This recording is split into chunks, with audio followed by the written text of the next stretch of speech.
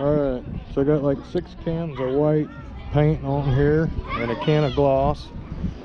It should be pretty nice. Looks pretty good.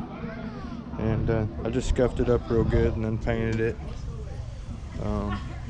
Got the rear cage, and you'll see earlier these were actually pretty rough looking, and I just did the cheap way and used a heat gun and melted the petroleum back down. It made a pretty uniform color. That's what a lot of it looked like. I didn't do that part, actually, like right there. The trick on doing that is get it to dry in a uniform. Neighbors are having a good time next door.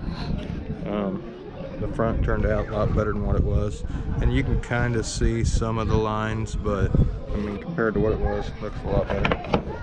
We're going to take that out of the trash, not put it back in. But anyway, I think it's look pretty sweet with that white frame. So